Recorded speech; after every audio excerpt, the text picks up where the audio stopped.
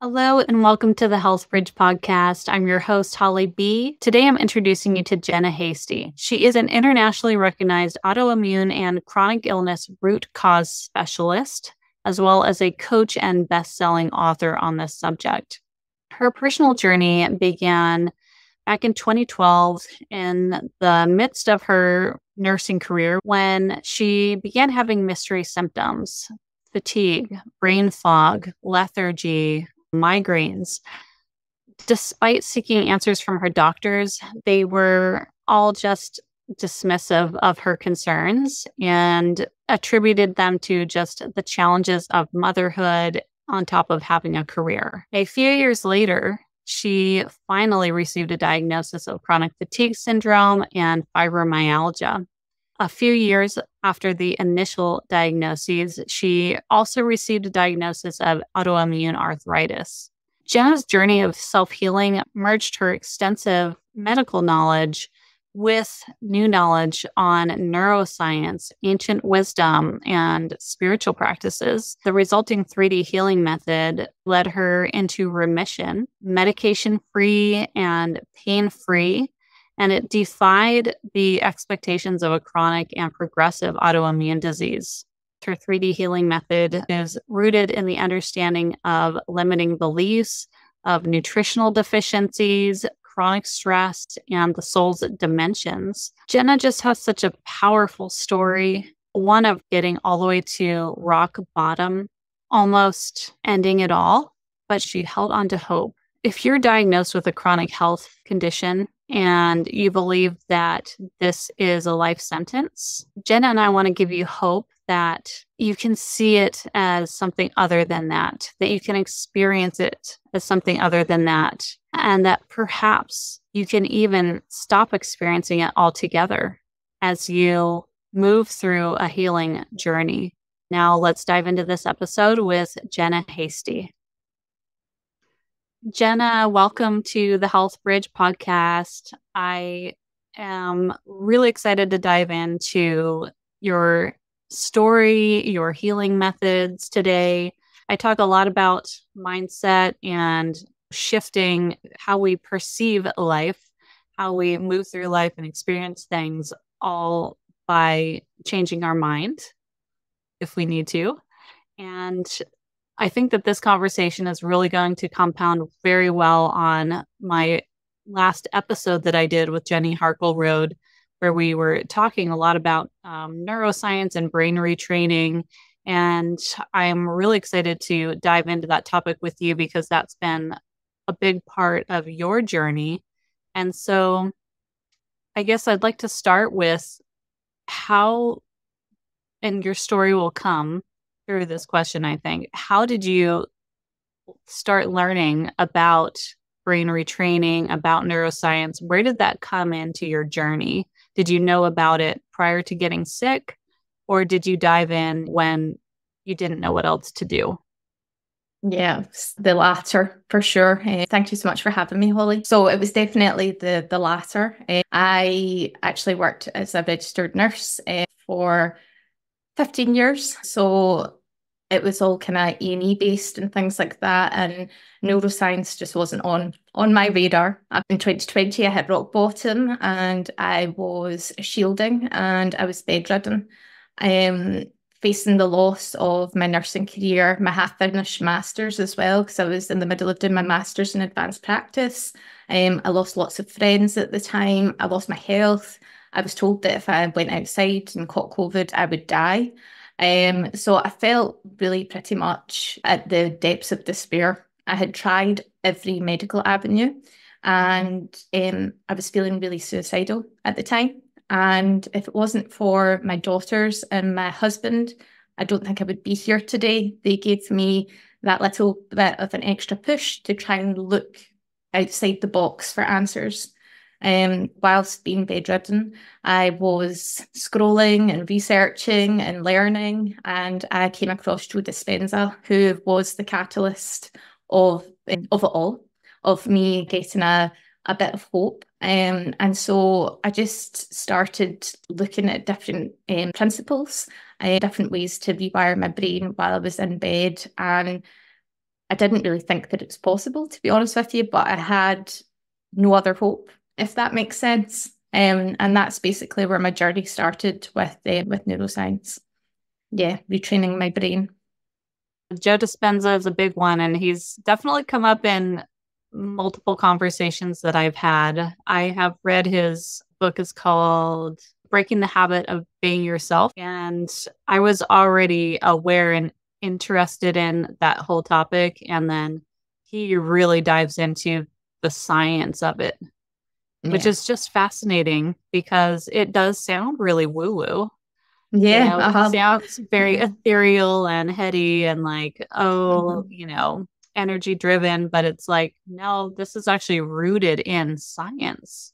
Yeah. I think eventually, though, quite a lot of the woo-woo stuff will eventually come out as being true once science has proven it. Do you know, I everything is energy, you know? completely agree. Yeah. Yeah. So Expand on that. Everything is energy. Like, when did you really start to embrace that? Because you came from a Western medicine practice and were yeah. very passionate about it. And so, hmm did you already feel like were you already open to the idea of energy? Or again, is that something that came out of desperation? A wee bit of both. I would say when I was younger, I definitely was more open to these kind of concepts, and I would have conversations about seeing auras and things like that. And I got kind of shut down and told, don't be, you're talking nonsense. And all of that kind of just got packaged away and forgotten about. And when I was at rock bottom, I actually went through a spiritual awakening. That's all I can really explain it as. I realised that there was more to life and that there was something bigger than me. And just through even researching and reading things about quantum physics and things like that as well, everything is energy. Our thoughts are energy, your energy, I'm energy, this chair's energy. Just absolutely everything is made up of buzzing particles. And it's incredible. There is no actual solid matter, which is mind-boggling. It's actually mind-boggling. But if you brought your hand underneath a really good microscope, you could really see those atoms buzzing, which is just incredible. It's a really fascinating, beautiful concept. And to me, that does prove higher power. That Yeah. proves divine nature. Mhm. Like, Yeah. this isn't an accident. No, no. It's all very orchestrated for sure. So, Yeah. how, tell me a little bit more about your spiritual awakening, because I think a lot of people might be able to relate to that, or maybe they feel like they're missing something. Like, I know for me and my journey, I was in a very kind of depressive state. I just didn't have much hope for my life. I didn't feel good. I didn't know what I was going to do with my life. And I realized at that point that I was missing a connection to something greater. And that's when I dove into spirituality, found a spiritual mentor. That's where I started really learning about mindset and how to Mhm. captivate the thoughts of my mind, so to speak. So yeah, I'd love to hear more about your story there and how that started moving into your life. Yeah, so I was just trying different techniques to calm my thoughts and to also try and dampen the pain that I was in. I was in 24-hour pain in bed. Anytime I moved, it was in agony. So I actually started meditating because I had read that this could help with kind of pain management and things. And it was through my meditations that I just it's very difficult to explain. It's like having these kind of downloads, like thoughts that came into my head to tell me what I should be doing with my health and what I should be trying and what I should be doing to get out of bed. And it was like wee stepping stones. Every time I meditated, it would be try visualization. So that was a big, massive thing for me. And then I would get wee nudges to drop certain medications and do it certain ways and to incorporate different things. And that wasn't coming from me. It was coming from out of me, which is very surreal and very strange to say. And other people might be thinking that it's just a load of nonsense, you know, unless you've experienced something like similar to that. Um, but it was a very, very profound experience. Um, and if it wasn't for that kind of catalyst, again, I wouldn't be here today. It's just incredible. Amazing. And so, again, you felt like that was coming from outside of you, messages that were being given to you, but it was because you were willing to open up yourself to that possibility, that those messages, that you were able to hear those messages, I think. Would you agree? Yeah, yeah, Yeah. 100%. I had nothing left to, I suppose I had nothing left to try or to do, and I just was surrendering, if that makes sense. Mm-hmm. But yeah, it was, even just thinking back to it, it was very surreal experience. Very lonely experience as well, though. And why do you say that? Because you sound like you're talking crazy talk to people. Do you know? I'm just maybe a wee bit grateful that it happened during COVID and it was lockdown, because if I was saying this kind of stuff to my parents, I think my parents would be worried about me. So And isn't that one of the gifts from COVID is that we all were forced into this reflection period, you yeah. know, and everybody had a different experience with that, some positive, some negative. But for you, it gave you that space to open up and be quiet and be with yourself. And so as not to have judgment around that. And you were able to really dive in, which is amazing.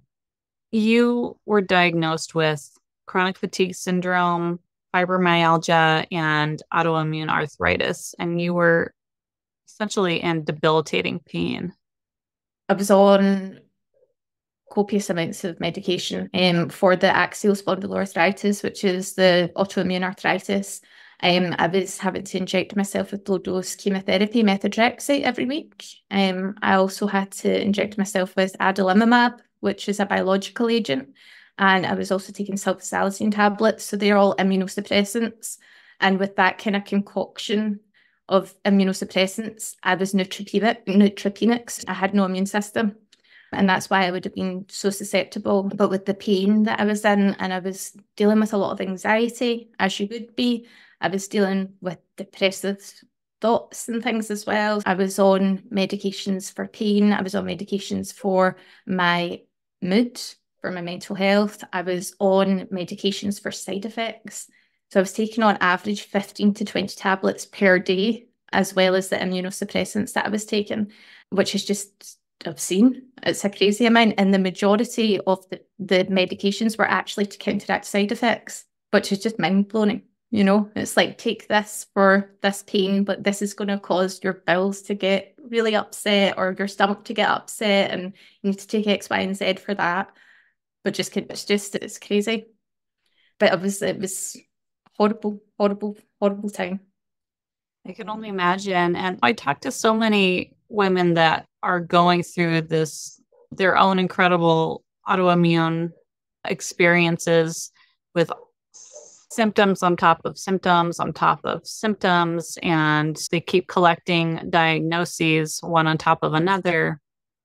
And I want to give them hope that there is more that can still be done. And it doesn't have to all come from Western medicine.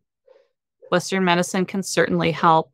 It depends on your own experience, but there are so many other ways of also coming at the same issue. And you've come up with 3D healing method, which encompasses multiple different techniques, neuroscience, medical knowledge, because that is your initial background, ancient wisdom, and spiritual practices. I'd love for you to speak directly to those women that are in the depths of it and can't see a way out like you were. Yeah. So did you know that there's like about 80% of the women population have autoimmune compared to men? Out of the whole population of autoimmune disorders, 80% are women. And we're more likely to have chronic fatigue syndrome and fibromyalgia and things. And the reason that I see it as is that we are born people pleasers. We're made to put our needs last. We're juggling all the hats. We are basically at the bottom of the pile. We have an empty cup and we're still trying to fill the cup of others. And that's something that society's put on us. as females that we should be the caregivers, and it's been to the detriment of our health, 100%. So the 3D healing method is mind, body, soul healing. And you need to begin with the mind, and you need to have a very strong, solid foundation. So I would be asking these ladies, how are you speaking to yourself? How are you treating yourself? Are you associating with these labels? Are you saying my autoimmune disease, or my symptoms, my anxiety symptoms? When you're putting these labels on yourself, you are speaking to your subconscious mind, and you're just shining a light on the negatives. You'd be looking at your limiting beliefs as well. I mean, what limiting beliefs have you got? When we're children up to the age of about 8, we don't actually have a conscious brain. Our conscious brain is still developing. So absolutely everything that we see and experience up until that age, all of our formative years, goes right into the subconscious. And that becomes black and white, and that becomes your belief systems. So it's trying to counteract these belief systems that are holding you back as well. So once you've created a stronger foundation within your mindset, you'd be looking at childhood wounds as well. Have you got a wee box of unprocessed emotions that are sitting at the back there because something was too difficult to go through? Have you just pushed that aside? Because as we were saying earlier on, everything is energy. Even the emotions are energy. They're energy in motion.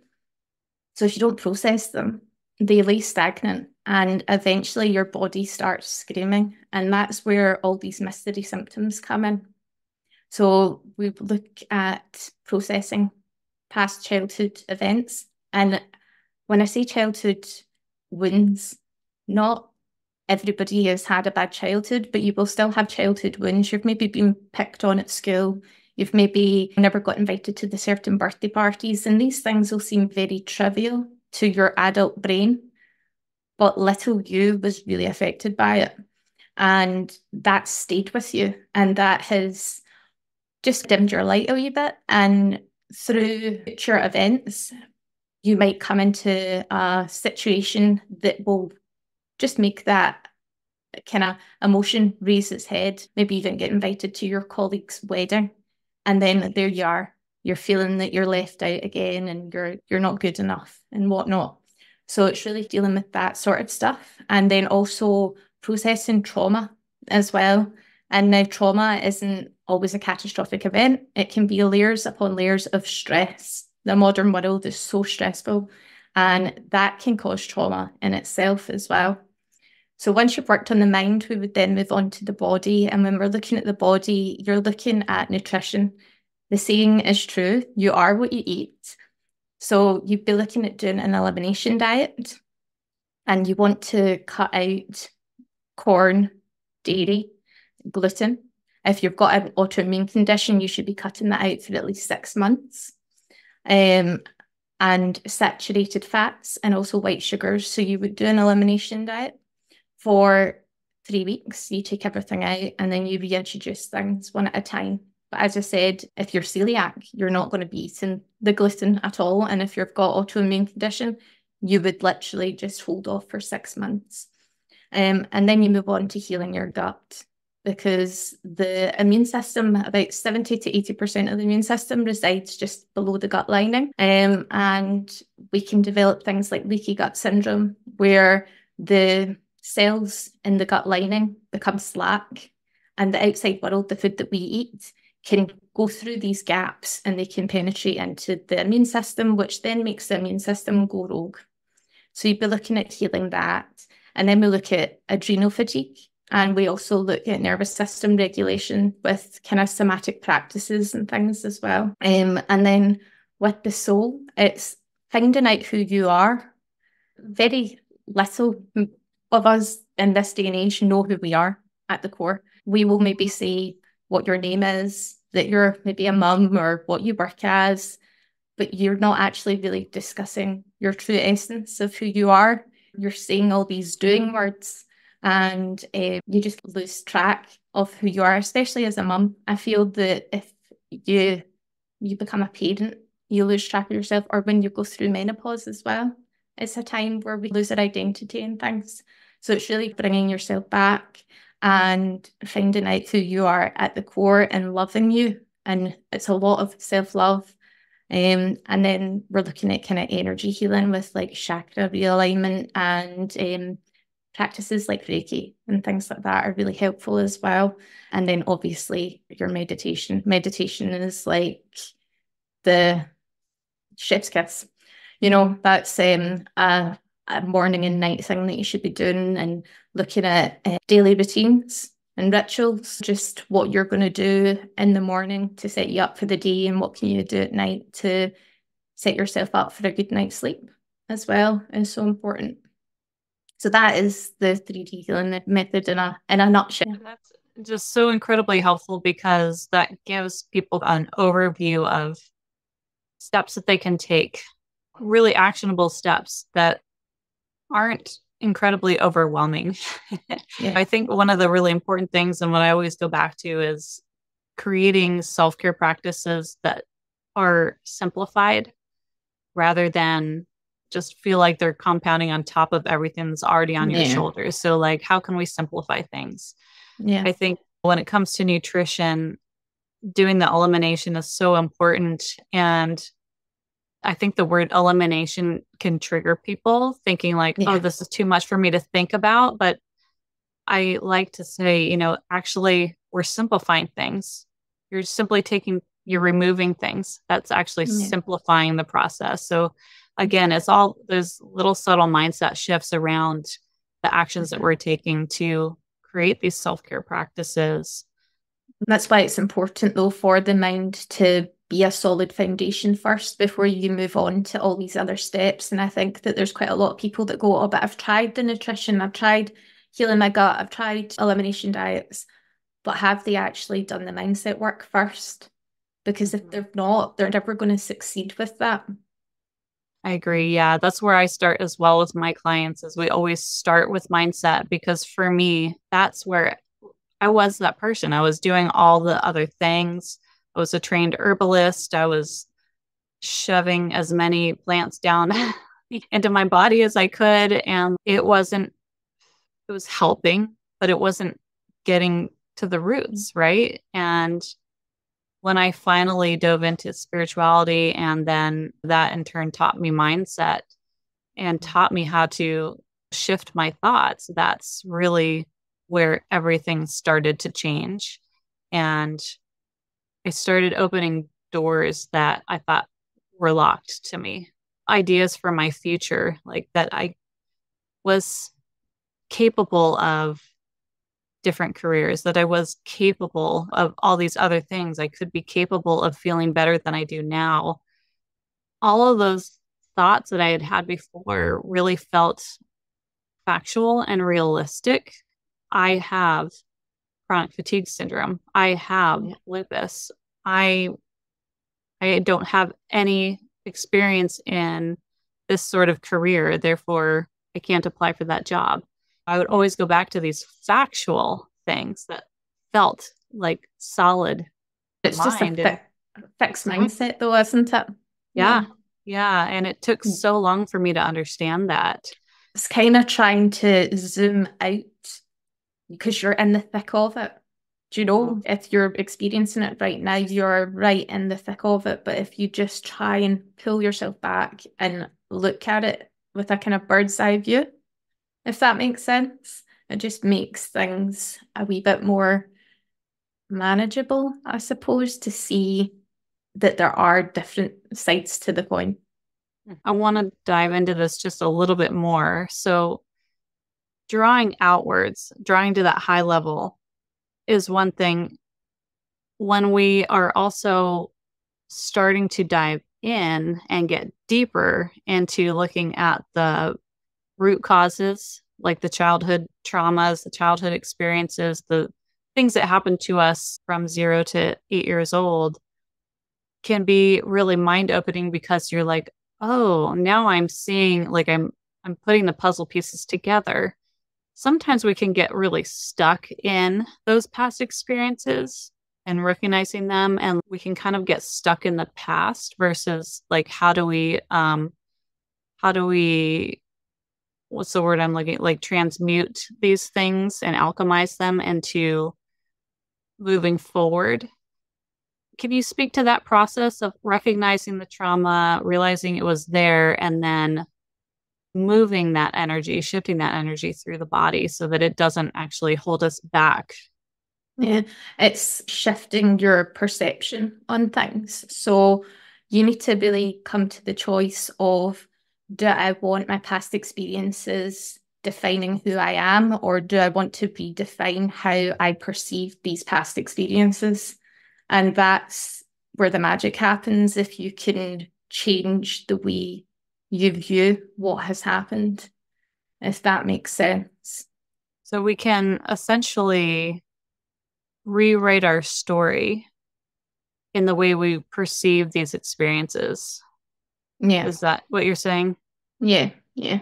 Um, if you're forever gonna, for instance, for myself, now that I look back on, me hitting rock bottom, me being bedridden, losing my vocation. I started nursing when I was 19.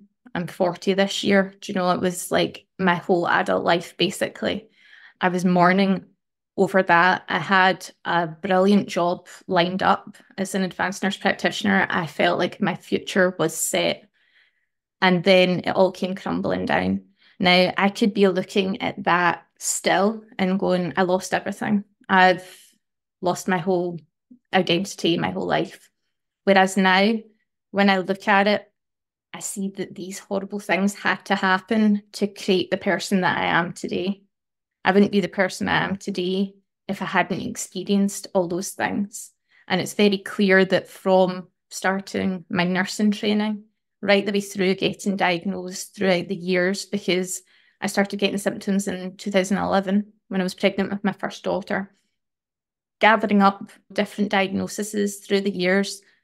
That was me kind of training for this moment. Does that make sense? But if I hadn't changed my perception on that experience, I would still be in victim mode, and I would still be saying, woe is me, I've lost everything. Mm-hmm. And I didn't want that situation to define me that way. Mm-hmm. So I changed my perception on it. And Yeah. if I had to do it all again, I would do it all again. Yeah. 100%. Yeah. Because I love the person that I am now. You know? Yeah. Yeah. I feel the same way. Like I'm a completely different person now that I've come through the other side and gone through the process. And it's been a 20-year journey for me. I've had to also go through a lot of that, those mental ups and downs, the physical ups and downs. And now it is so clear that there was a reason for all of that. When you're in the midst of it, that can be hard to see.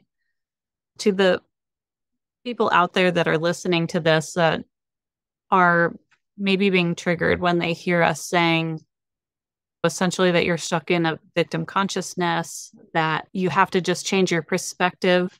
That can feel, I think, when you're in the middle of it, very judgmental, maybe. That it's this is all your fault. I get it. Yeah. Yeah, no, I get it. I do. I 100% get it. One of my oldest friends, when I was diagnosed with the autoimmune condition, she was very much, oh, I'm sure like there'll be like some holistic way that you can sort yourself. And I was still very much the nurse and very much no. And I was like, you don't get it. I'm going to need to be injecting myself forever with methotrexate. And God knows what else I'm going to need to take. So this was at the very beginning. And I was just like, how dare you say that? Do you know, I felt very attacked. And I do. So I sympathize and I get it. But at the end of the day, we are the only people who can control our realities. We are if you don't like a situation that you're in, you need to do something about it. You need to make the effort to do it. Nobody's going to come and save you. It's on you. And I think sometimes, for me anyway, I had to hit rock bottom to realise that.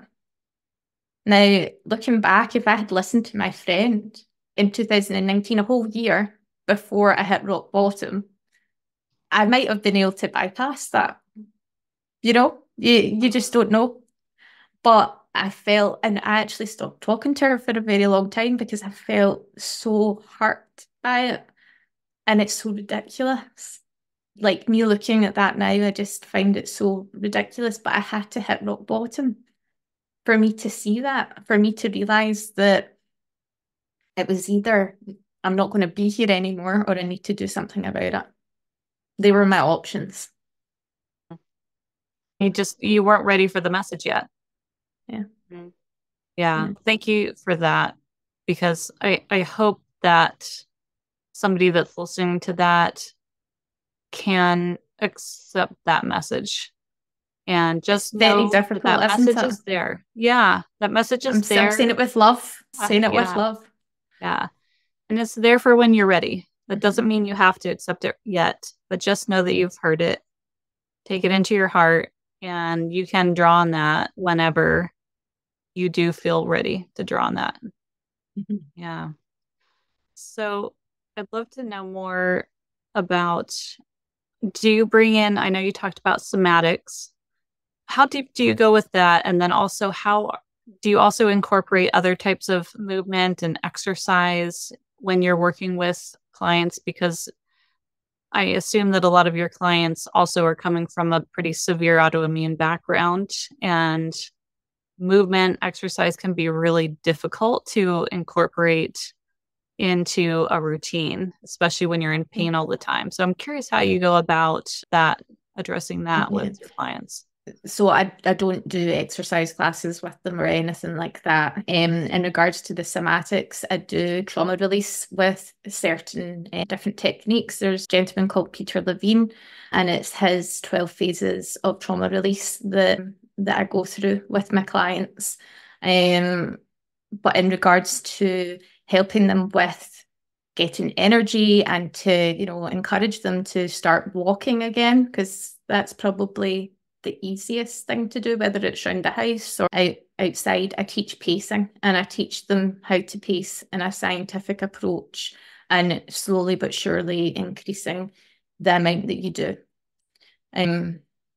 Because I remember getting diagnosed with chronic fatigue syndrome and fibromyalgia, and the doctors were just like, yeah, you just need to pace, just listen to your body. And that was it. And it was like, but what is that? And how do you do that? And then you would end up being in that kind of boom and busted cycle where all of a sudden you had all this energy. And because you have all this energy, you think, I have got a to-do list the length of my arm, so I'm going to just do it all and get it done.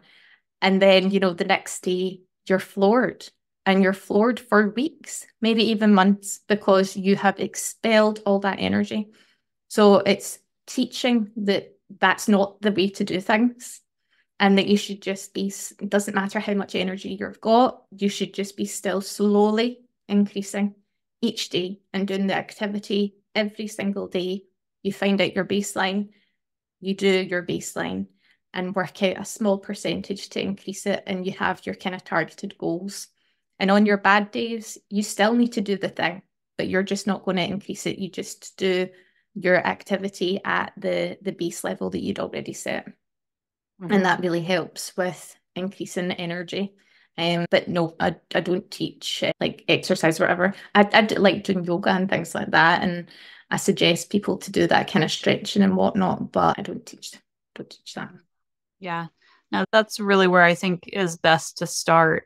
Because in my personal experience with chronic fatigue, I used to love working out. I loved going to the gym. I loved being fit. And all of that was gone once chronic fatigue set in. And then I would start to feel better, and I'd be like, all right, I'm going to start going back to the gym. And I would try to start right back in how I used to show up. And I could maintain that for 1 to 2 weeks, somewhere in that range. And then I would be down for the count for 3 to 4 weeks. And it was just that continuous cycle. And I finally had just given up. Like, I can't do this. And I'd be too afraid to go on. I had friends that were very active, and it'd always be inviting me on hikes or to do, go on bike rides and stuff. And I just never did, because I was too afraid of how it would affect my next several weeks if it was something that was too strenuous for me. So it was a really long time for me before I finally got something into my routine. And I started with 10 minutes of yoga, literally just 10 minutes of yoga from YouTube. And I slowly got that into a daily routine over the course of, I don't know, 8 months, maybe a year. Finally, that was established in my daily routine. And then sometimes I would do maybe a 15-minute video, maybe a 20-minute video. And eventually that could work up. And sometimes I'd even do 45 minutes. But some days I'd wake up and, no, today's a 10-minute day. And I just give myself the grace to experience that and to listen to my body rather than, no, you did 45 minutes yesterday and vinyasas, like, we got to do it again today. Yeah. Like, no. And then you'd be floored. Exactly. Yeah, 100%. I agree with that slow approach. Yeah, and it takes time. Like, it does take time, and there's no point trying to sugarcoat anything. This is like a lifestyle intervention. And it takes time and it takes consistency, and you need to be persistent. Do you know? I was caught out a few times where I thought, I'm so much better now. I'm brilliant. I'm just not going to do that because I can't be bothered. I'd rather just sit and watch Netflix and chill, and I'm just not going to do my meditations, or I'm not going to do my self-care, go to bed. I'll go to bed late. And I would just end up going, 2 steps backwards. And it took a wee while for me to realise that, oh, hold on, I'm not getting my old life back. That is gone. That life is gone. And I'm okay with that now. I'm okay with that now. I'm happy where I am. And to be honest with you now, I continue with my lifestyle interventions, but I'm the healthiest I've ever been. I'm coming up for 3 years in full remission. So come May, I'll be 3 years in full remission. I take no medications. I'm pain-free, I'm symptom-free. I don't even see my rheumatologist anymore. I've been signed off because my blood work's been normal for such a long time. So it does, it works and it's incredible, but it takes time. And you need to be okay with taking time. You need to be the tortoise and not the hare. I've always identified with the tortoise. I love that you brought that up. But I love that you also brought up that it's this transition and you finally realize you're not getting your old life back. Yeah. And that's also comes back to the mindset of acceptance of that. But also acceptance that moving forward, this is actually a better life for you. Yeah. Yeah, I'm happier. I've got more energy. There is no negatives here apart from if, I can't sit up and munch 20 bags of popcorn while watching Netflix till like 3 a.m. But like, who really wants to do that anyway? Do you know? Maybe once in a while, do you know? Moderation, I guess. But, like, no. I can do the workouts and I can do all that stuff now, but it took time. It took consistency and it took time. But, I couldn't even walk out to my driveway to begin with. So of course it's gonna take a lot of rebuilding. And I think this is the new you. That's the next hurdle once you've kind of been, snowballing and getting better. And then you do realise that, oh, hold on, this is my new identity now. And that's fine. And it's great. It's perfect. It's more than fine.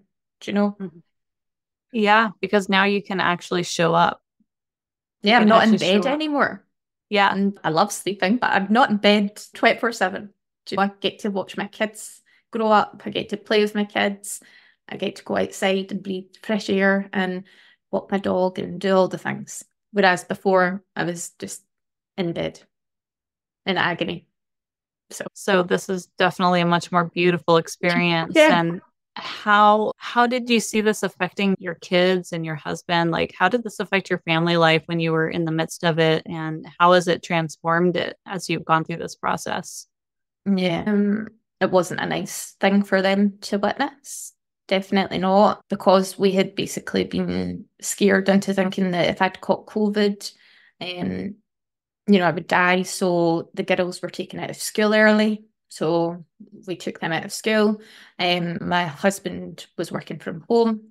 We weren't seeing anybody before lockdown really kind of happened and things. It was very much, down the hatches, and we're just keeping our wee unit together, and that's it. As I was saying earlier on, I was very suicidal at one point, but I couldn't tell Paddy that, I couldn't tell my husband that, because he was already doing everything. He was so supportive. He was looking after the kids. He was working. He was making sure we had a roof over our heads. He was cleaning. He was cooking. He was being a mum. He was being dad. He was being everything for those girls.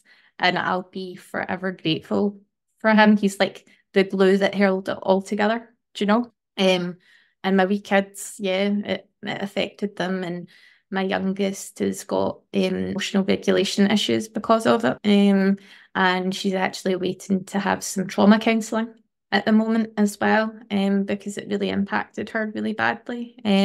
So she was only 5 at the time, whereas my eldest was 8. So I guess if you remember what we were talking about with your subconscious and your conscious brain, so everything would have been funneling right into my youngest's subconscious, whereas not so much with my eldest.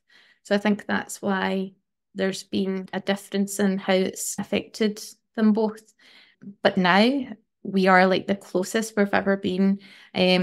We sit around dinner table every night, have dinner together as a family, and we all say what we're grateful for. And that's really helped with all of our mindsets. And definitely this kind of positive mindset has rubbed off on my kids and my husband. And we're just so incredibly grateful to have each other. I would say it's definitely brought us closer. It's a blessing. Yeah, such a blessing. And it's great too that because you went through this whole process and understanding and learning about all the neuroscience, and we were talking about earlier the 0 through 8, and how these small to large traumas and experiences can really affect us in our, future adult lives. You now have extra tools to help your children go through what was traumatic for them, seeing their mother so sick and ill.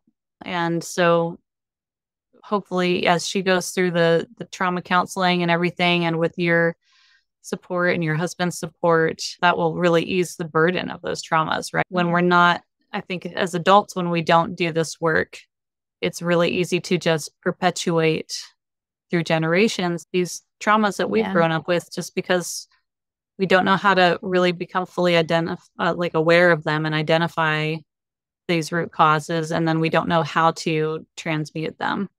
So I think doing this work is just so incredibly important for future generations. And we don't need to wait till we get to the point of chronic illness to start this work, right? So I think with work that you're doing with your clients, stuff that I'm doing, stuff that all these different practitioners are doing now, we'll start to slowly see the positive repercussions of doing this work as our children grow. Yeah, 100%. It's definitely, this kind of work is the missing piece of the puzzle when it comes to health and wellness.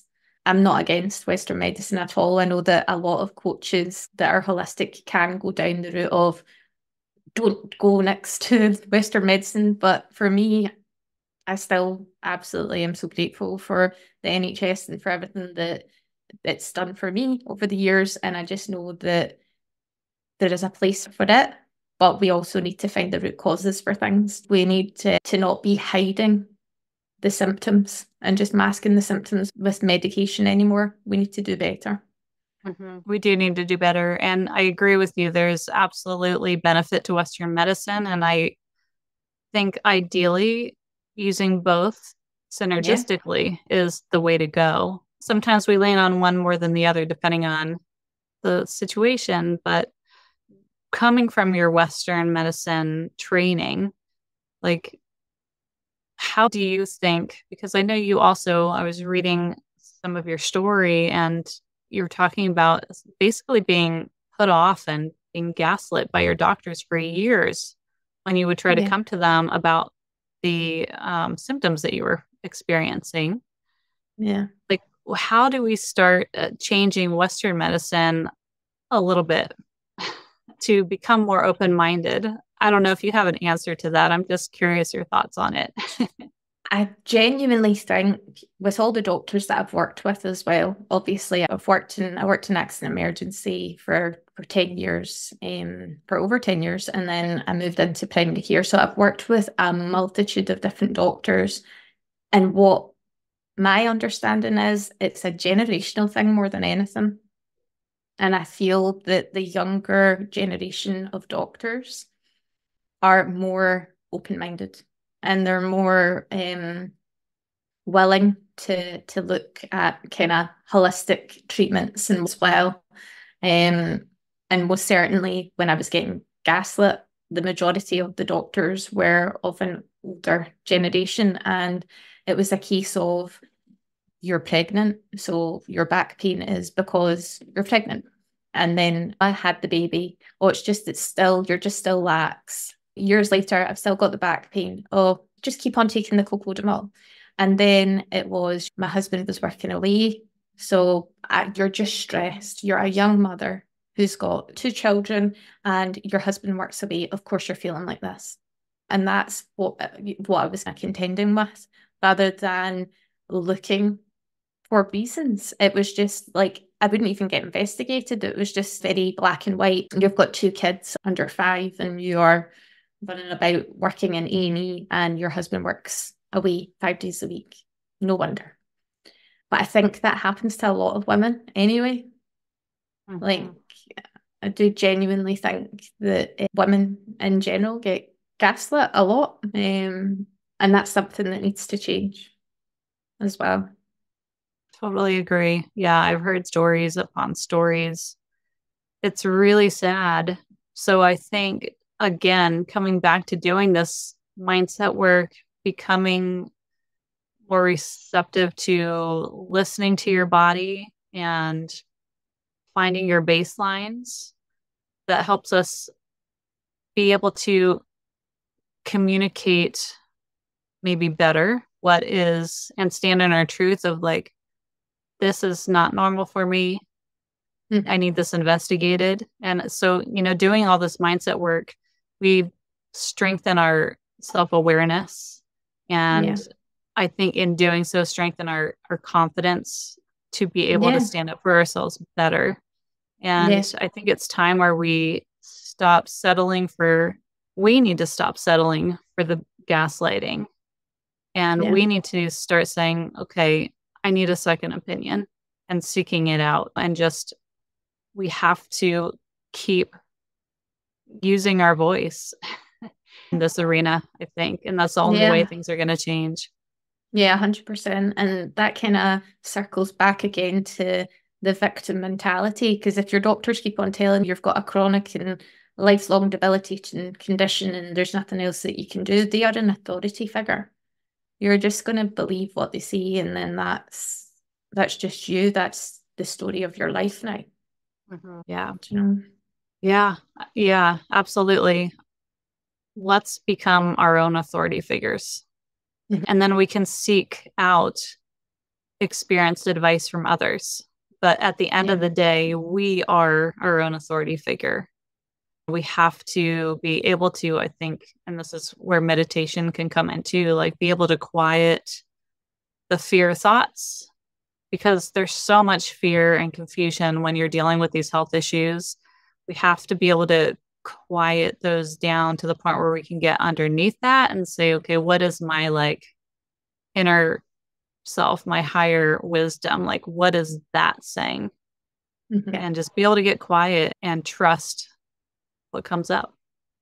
Yeah, 100%. I do that quite regularly now if I'm at crossroads with different things. It's incredible what can come up while you're meditating. You get a lot of clarity. This has been an amazing conversation. Is there anything that we haven't touched on yet, or any last thoughts or things that you want to leave our listeners with? I just want everybody to know that there's hope. Like, you're suffering a bad day, it's just one day. If I had been successful in my darkest moments, I wouldn't be sat here with you right now. I wouldn't be getting to experience this beautiful life. It literally is night and day, and it can be for you too. And you just need to keep that hope and find that little fire that's within you, that little bit of strength, and just trust yourself and love yourself, and you'll get there. Where can people find you and contact you if they want to learn more about your program? Yeah, so I'm on social media, Facebook, Instagram, and all of the usual places, and it's Genology UK is my handle for all my social media. And my website is www.genology.co.uk. Wonderful. Thank you so much. I'm so grateful for our conversation, Jenna, and I look forward to seeing how you continue to develop your practice and help more and more people around the world and just give them more hope, give them strength, and help them heal. Yeah, thank you so much for having me, Holly. It's been absolutely incredible. Thank you. Thank you. Jenna has such a great message of hope and transformation and the possibilities that are lying just on the other side of the depths, just on the other side of all of those challenges that you've been facing. And I want to know how that makes you feel. Are you triggered when you hear these messages of shift your mindset? Are you triggered when we talk about, let's look back to childhood, what programming have you been living your life with?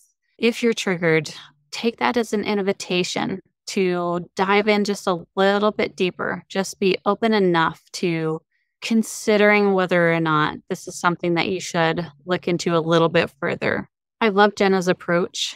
Mindset changed everything for both of us. Getting out of our own heads, getting out of our own programming is what opened the door to our healing path. You can implement these other things that we teach about health, but without doing the mindset work behind it to support it, it won't be as effective. I really just want to reiterate that mindset is such an important part of your life journey, whether it's in health, relationships, wealth, financial security, business. Your success in all of it is based around mindset. So I invite you to reach out to Jenna, reach out to me. I would love to connect with you further. I would love to know where you are in your health journey, where you are in your mindset around your health journey.